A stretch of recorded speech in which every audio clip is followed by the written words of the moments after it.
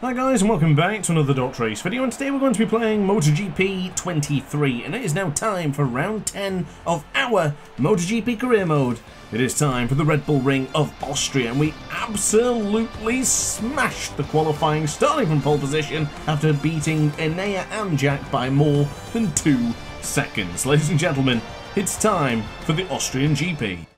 So with us doing such a stellar job in qualifying, I think the only option for us to do today is to use power setting 1. So let's wait for the red lights to disappear and away we go. Wow, a wheel spin on power setting 1? Are you mad? Oh my god, this one is not going quite so well as we dive up the inside of many riders into the Niki Lauda curve to take over 4th place. So not bad start from the KTMs against the Ducatis, but look how slow the 120% difficulty AI go into 2A and 2B. Why are they so slow even on the maximum difficulty? This one could be very well just an easy experience around the Austrian GP. I do love this circuit here in MotoGP 23. It feels absolutely fantastic, and I tell you what, the gap to Jack Miller is almost a second, and the gap to Binder in second is 7/10. Great start from Brad Binder. It's excellent to see the KTM rider up there, because until this point, where has Brad Binder been in our MotoGP 23 career mode? Not fair to say about last season, because of course we replaced him in the factory KTM team, but now he's back. He's just not doing anything, is he? Jack Miller's been doing everything as he currently stands 2nd place in the MotoGP World Championship with a very small voice crack there. Don't know if you caught that, but yeah, clip it if you fancy it. We'll have to make a compilation of those voice cracks at the end of the season, I guess. But anyway, into turn 11. This is the final corner here in the Red Bull Ring, and that is now, astonishingly, a 2-second advantage as we cross the line. We're using power setting 1, ladies and gentlemen. A lap time which was pretty solid, if I do say so myself. A 1:27.768, I believe it was. Good performance, but the AI, they've got to buck up their ideas and start defending better than this. I can't believe it though. 2 seasons of absolute torture and torment, fighting against the 120% difficulty AI, watching Pecco, watching the beast disappear into the distance, has all come to an end, and it's now us doing that to the AI on the hardest difficulty with the lowest power option available. 2.8 seconds clear now from Brad Binder. You can see the gap already materialising there on the left hand side. About an 0.8 of a second gap it is to Miller as well from behind Brad, so he's doing well here, and now Jack Miller's fallen by the wayside ever so slightly, but enough for Enea Bastianini to get through. So the number 23 is now ahead of Jack Miller. There's actually a lot of 3s on the left hand side of your screen there. Brad Binder 33, 23 for Bastianini, the great Marc Marquez 93, and then of course Jack Miller with the number 43. Now, interesting enough to actually look at there's something that's piqued my interest. Fabio Quartararo in 6th place. Interestingly, the Yamaha was the bike that we all made a comment about in the early stages of the test in Jerez, and they said that they'd made a big difference. Not really that noticeable, but they're up there in the top 6. At least one of them is, in the sense of Fabio Quartararo. Now, of course, Fabio making big news recently. I don't know if you've seen. I think it happened, what, yesterday? Today? I don't remember anymore. But Fabio announcing that he is going to stay with the factory Yamaha team until 2026. 2 more years of the YZR M1 for the 2021 MotoGP World Champion. Questionable for many, but it's something we need to discuss. So come back in a couple of days' time, or possibly in the live stream on Monday, and we'll have a good old chat about Fabio Quartararo's chances and future with the Yamaha YZR M1. Bit deep there into turn 4 for the Schloss goal. Now it's a interesting one for this game because, of course, the game classes that as turn 5, but it's actually turn 4 because of 2A and 2B, the way they calculate the corners around here in the Red Bull Ring. So if I refer to that as turn 4, don't panic, it's just I'm used to the real life one compared to the computer game. So out of the Worth curve, we are now 5 whole seconds ahead of Brad Binder. Bastianini's still there in 3rd place. But cast your minds back to last season and even the season before. Every single race, it's very much like ass in this track. It's so easy against the AI. If you're looking to try and get a victory and on 120% difficulty for the first time, I would suggest a track such as Assen or maybe the Red Bull Ring of Austria. I would probably say this is the, maybe the easiest track in the game. That's giving me an idea to talk about easiest tracks from now on, but this is definitely one of the easiest tracks in the game. I mean, there's a lot of straights, and the braking market suits me perfectly. This is a circuit that just works so well for me. I love straight line braking, getting the tyre just gently moving in, all calm and collected, is exactly how I like to ride here in MotoGP 23, and what? 90%, 80% of the corners are all straight line braking, so it just suits me down to the ground absolutely perfect. Can't really say if it's just the AI that's bad. I do feel really good around the circuit, as just mentioned, but I do think they are absolutely woeful around there. I mean, if looking across, I think you can see them just going over there to turn 5, yeah, for the Schloss Gold. Unbelievable. They're so slow around here, but I tell you what, I'm just going to absolutely go for it. Full send. Ladies and gentlemen, we're just going to go for it. Let's just try and get a 1 minute 27 lap time. I don't think that's unreasonable. It's about a second slower than now a lap time set with Power Steering 2, or Power Steering 3 I think I used. I think I did. I think I used a combination of all of two of them. But out of the right-hander then, across the line, this is a 1 minute 27. It's a 1 minute 27, 8.68. Found a few more tenths on lap number 4 without any qualm or issue. The challenge in the Silverstone in yesterday's video, I discussed about getting over 100 points on Jack Miller. Soon we could be looking at over 120. It might not be possible in this race unless Jack falls behind, but for the next race in, what, a couple of moments' time, we are definitely going to be over 120 points. I strongly feel that. I do think at this point now, Enea Bastianini in 3rd might have enough now to put him 2nd place in the World Championship, which is just Ducati dominance. Amazing. The absolute top spots for the factory Ducatis. The red brand at the top of the page once again here in MotoGP 23. And even in real life as well. But this lap time's not too bad. Could actually be looking at potentially another improvement here. Love that change of direction from turn 8 to turn 9 there. It's so beautiful to turn in. And as I said many times before, if you angle it right and then hit the screenshot button or go into photo mode, you can get a beautiful angle of just the front wheel lifting up and the rider pushing that weight across, whilst the front wheel is still very much in the air. Across the line, it's another fastest lap for us. It's a 1:27.734. And I've got to say, Brad Binder is not yielding. He's still very much in 2nd and still very much comfortable with the 9 points. And Enea Bastianini does look to be getting closer as he go into the Niki Lauda corner. He's close, but no cigar yet.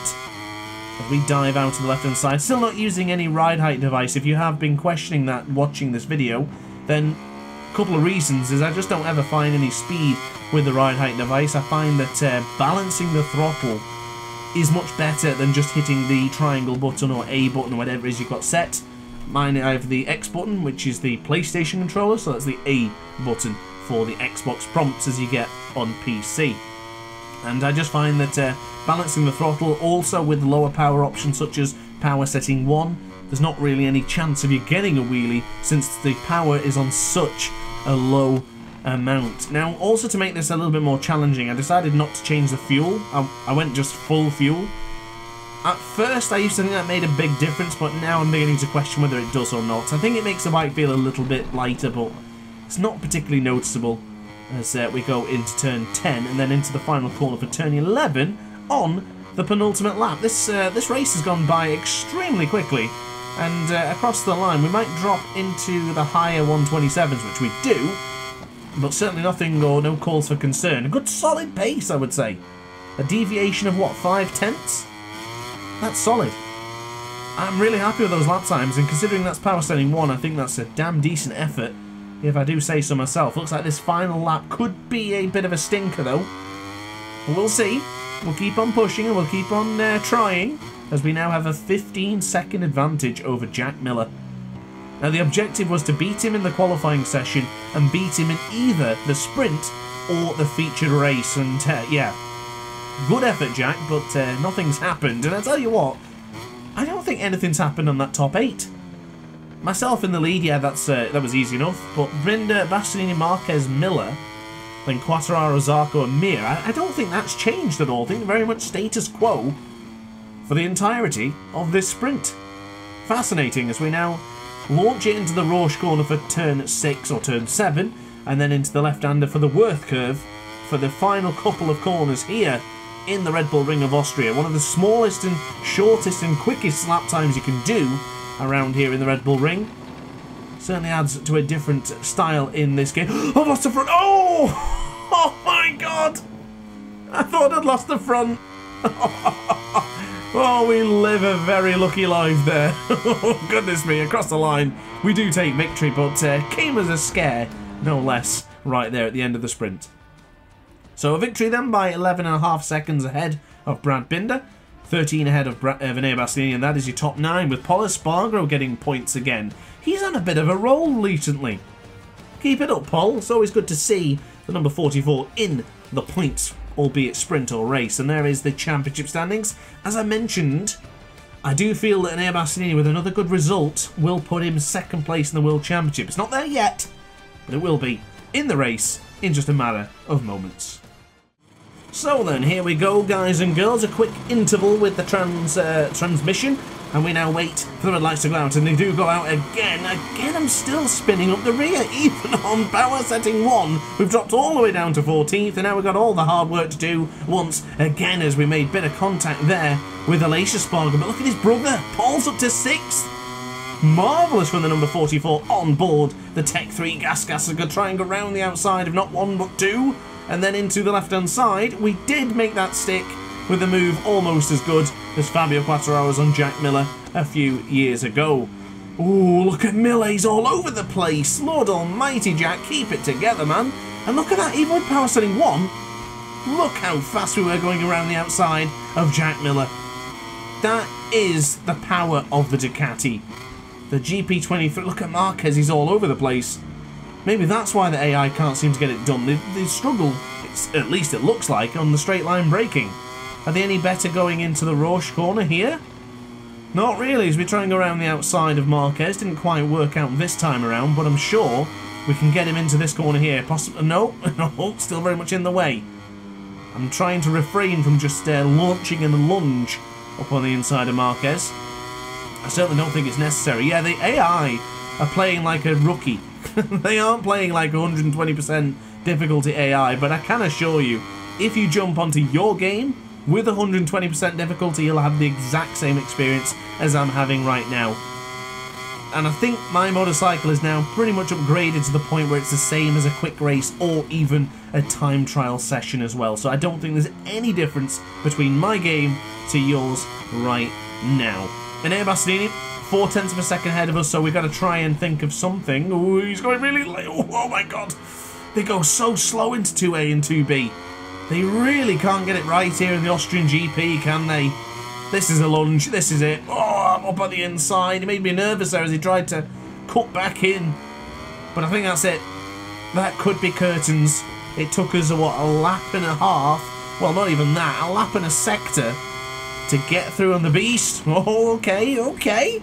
That's it, Enea. Give it back. A little bit messy there going onto the curb, but I was quite confident we'd be able to survive that. But, okay.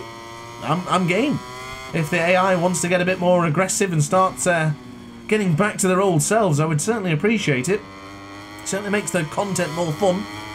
Although I don't mind winning. I really don't mind winning. I had 2 seasons of absolute torment, as I mentioned earlier. Every single session I finished up exhausted, and yet here I can just ride the bike and have fun. It's brilliant. But this is the lunge on Bastianini. He was really struggling into that right-hander there, so I had to go for the lunge. He's going all out for the lead now, as into the Red Bull Mobile corner.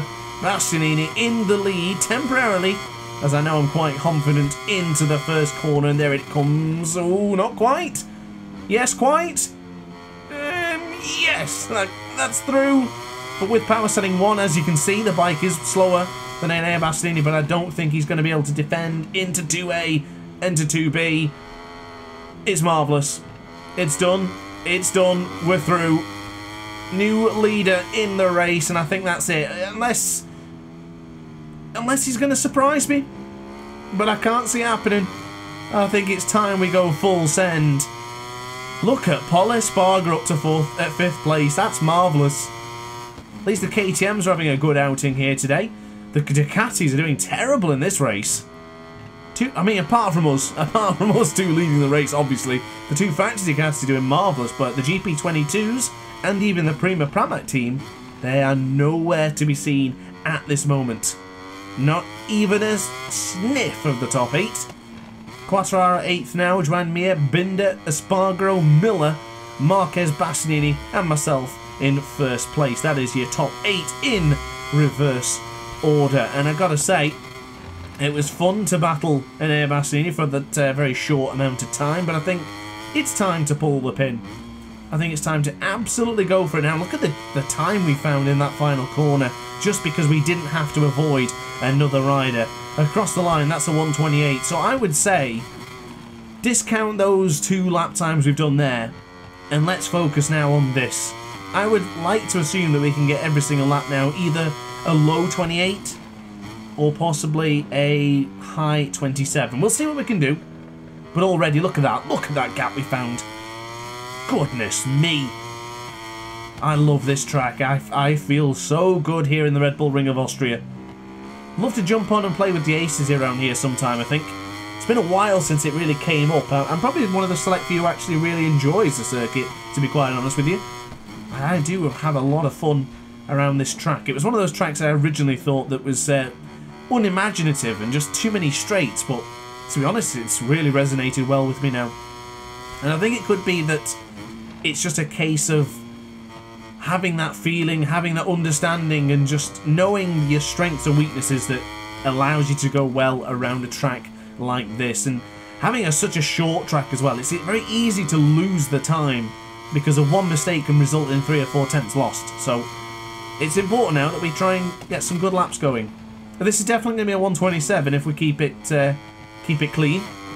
Didn't keep it quite as clean as I would have wanted there, but I think it should be sufficient for a 1:27 lap time. Across the line, it is going to be a 1:27.901. That is perfectly a full second quicker than the lap prior.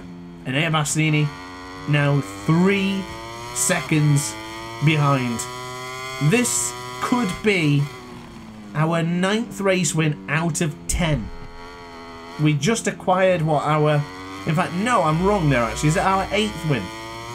It might be our 8th or 7th. I might be wrong there because we didn't win in the Termas de Rio Hondo in the race.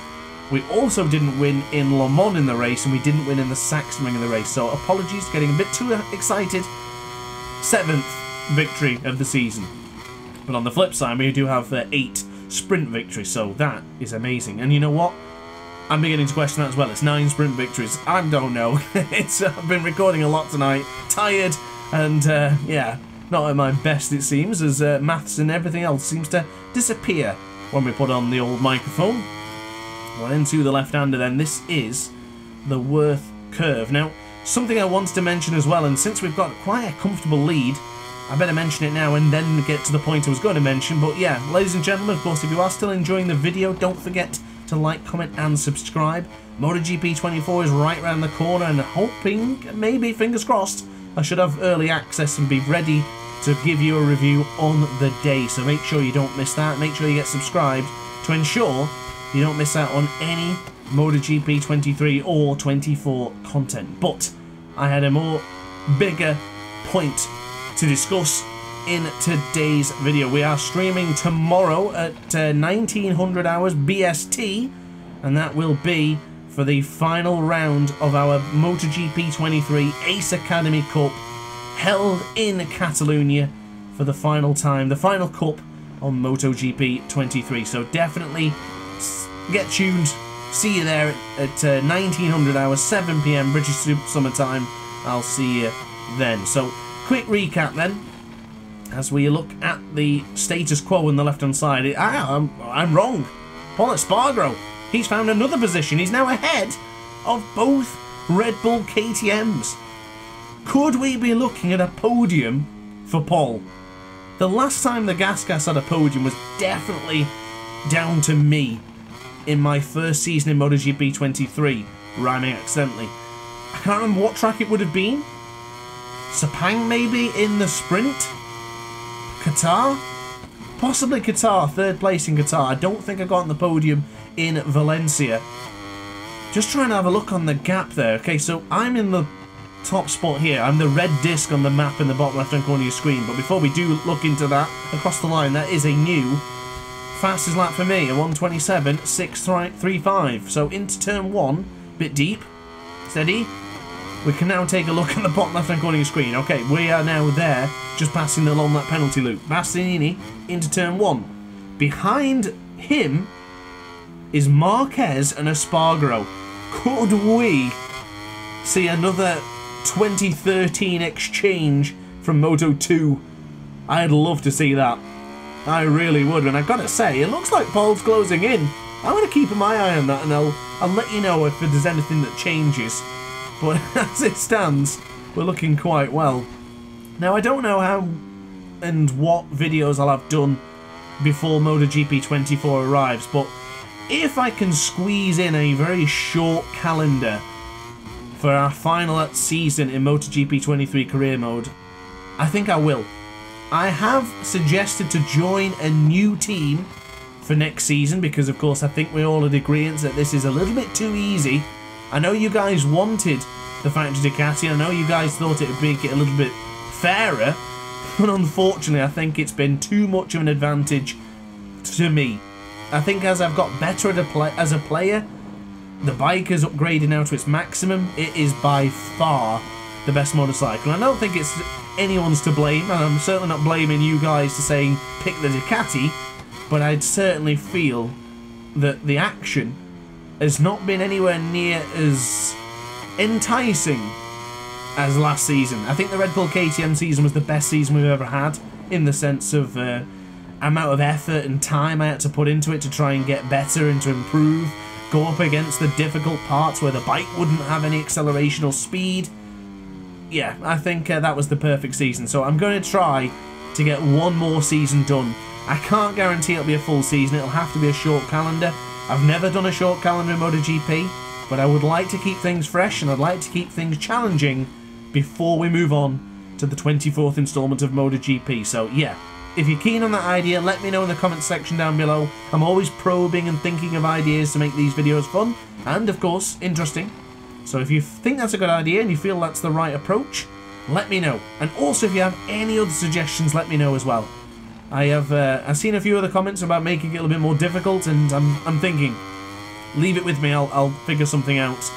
So, quick look behind us then. I've got to mention it. I was trying to finish what I was saying quickly there, because I think we're about to see Marquez come off the podium, and we're going to see Paul on it. That's incredible for the AI. Usually, because if the bike's no good, that's it, it's done. You don't get anywhere, but for some reason here today, they're eyeing it up, and there is the identical lap time set from earlier on, a 1:27.901. Good solid lap times coming in there, as a matter of fact. All 5 of them on the screen on the right, they're all looking quite solid at this stage of the race. Marquez is still holding on to third place. I really want to see that battle. I'd love to be race director right now or something, just so I could see what was going on. It would be marvellous. Looking forward to doing the race director on Monday as well, actually, or tomorrow, depending when you're watching this video. I do very much look forward to that. I'll be on the 8th of April 2024. We now go on to the brakes for turn 4. It's still close, isn't it? I'm looking at that graphic. Look at it. They're almost amalgamating into one onto the straight going into the Schlossgold. He's got to go for a lunge by then. This has been the best part of the race for us so far. I'm still churning out the lap times. Don't worry about me. I've got this one covered. There it is. There it is. Paul Espargaro is on the podium. Third place for number 44. Is that Pedro Acosta? Has he snuck in my game somehow? I bet you he has. He's done it somehow. I'm only kidding. That's unfair to Paul. He's worked hard in this year's career mode. Good effort, but across the line, as again, another 1 minute 27.9. Can't fault the lap times coming in here. I mean, we're a little bit slower than the qualifying lap time, which is understandable because, of course, we are on... In fact, hang on, I'm wrong. And that lap time earlier on is a 1:27.6, isn't it? That was better than the... Oh my god. That was better than my pole position lap time. And that was with power setting 1, and that was compared to power setting 3. I'm surprised. Sorry, I'm dumbfounded here. I'm speechless. I can't believe it. I cannot believe that. Even with power setting 1, we've done a better job than my 1 lap qualifying with power setting 3. It's proof. You don't always need power setting 3. It's better to master power setting 3. It absolutely is. But if you can still be fast with the other options, come race situation, you're peachy, you're golden, you've got it sorted. So I would highly recommend learning all of the power options. But we are getting close to that point where the medium rear will start to really struggle. Now what I mean is, I've mentioned this in a few videos before, so this might be an old rope by now. But if you are new to the channel, it would be remiss of me not to mention it. But on that rear tyre, as you see, the green coloured part of the tyre, of course, is what we have left. And as you can see, it's actually getting to the point of the letter R. If we get to that point or beyond it, that's when you notice a significant drop in grip. It's not necessarily going to be on the side of the tyre, but it's going to be more so the middle. When you're coming out on the power is where it's going to affect the most here in the Red Bull Ring of Austria. Because it's not that abrasive of a circuit, and with power setting 1, we're not really that aggressive. But I do feel that we're going to start seeing a difference. And I only noticed it ever so slightly a moment ago, but we're a 128 flat now. So for the first time in a long time, we have slipped into the 128s. I wouldn't say that's anything to get excited about. I don't think Bastianini is now going to pull in 13 seconds over 3.5 laps. As great as an air is, and as great as the beast has been in our MotoGP career mode, I just don't foresee that happening. So I apologise if you anticipated that, but it's not going to happen. But this rear tyre, yeah, it's going. It is definitely going now. The lap times are beginning to dwindle, and the rear is beginning to slip and slide. Oh, goodness me, off the track temporarily there as we brake now into the right-hander for the Rindt corner. I do look forward to watching the Red Bull Ring of Austria this season. Of course, before anything, we need to get to COTA, the circuit of the Americas. Will Marquez be back on top? Will Martin be on top? Of course, I did a video on that, discussing that a few days ago. Or as some people are saying, Pedro Acosta. Pedro Acosta's going to win every single race for the rest of the season, I've heard. I'll see what happens. If that happened, my God, the commentators have gone mad. They really would. So here it is then. 2A and 2B for the 12th time of asking in today's MotoGP race. The Factor Ducati is by far the perfect bike around this circuit. It's the perfect combination. It's the dream situation, the dream scenario for this motorcycle. It's brilliant. In KTM's back garden as well. KTM's back garden, power setting 1, no problem. Don't worry about it. There's not even a... Oh, there's not Jack Miller in the top 8. And that gap has now got to 133 points. Binder's in the top 6. Paul Espargaro's in the top 3. But there's no sign of Jack. That's going to be critical for his championship aspirations. I'd put a book on his championship of... yeah, I would actually. 133 points at this stage. 50% of the race is complete. Yeah. Close that book, ladies and gentlemen. I don't think Jack's going to beat us now. If there's going to be anyone, I think it's going to be Bastianini. He's now got the bike he wanted. I've got the acceleration I needed. I think it should be this. Ooh, not quite into the 127s. I thought we'd be back in. But sadly not for now. I do hope you've enjoyed this somewhat of a time trial session. I know it's not been, but you get the point. Onto the brakes. Ooh, a little bit loose upon the anchors into turn 2. And now into the left-hand side. That was very close to being a track limit warning. Kind of felt like we should have had a penalty for that one, but into the right-hand side, in tight apex for the Ramus corner. Ooh, steady, a little bit of a wheelie there, so just beginning to get a little bit aggressive on the power now, trying to fight the wheel spin. Brake nice and early before the DHL sign, and keep it in tight to the apex. Not quite, but we'll be alright because we can run it wide and then pull it back into the right-hand side. Stunning.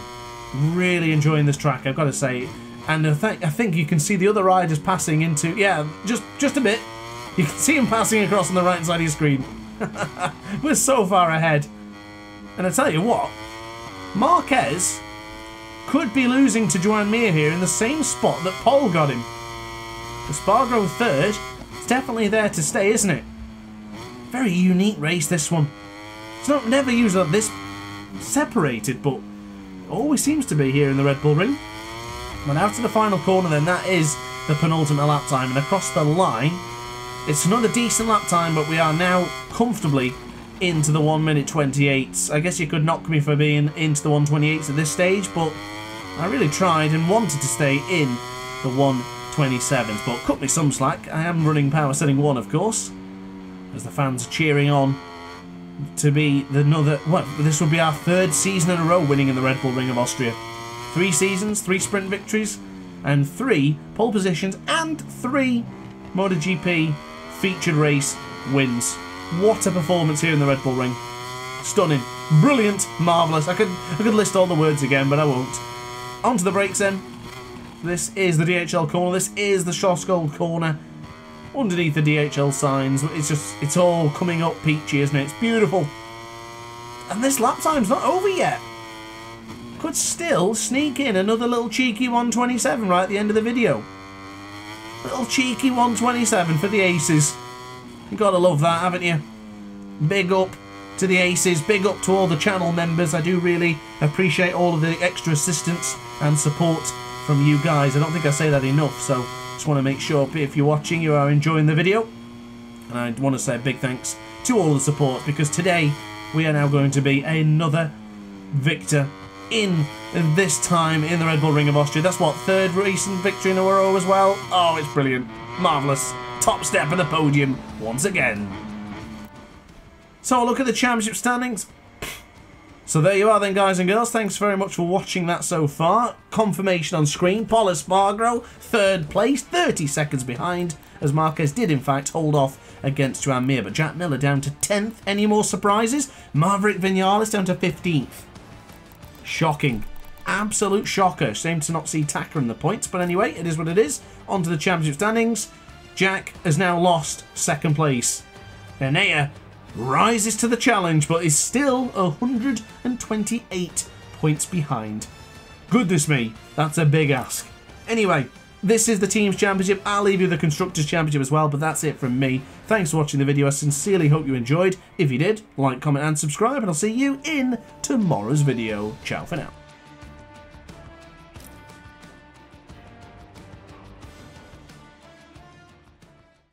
Oh hi, didn't quite see you there. Good to see you're still here. If this video didn't quite set your appetite, then why not watch some more DrAce content by clicking the video shown on screen now. Furthermore, if you would like to follow me on social media, you can do so now with the links down in the description.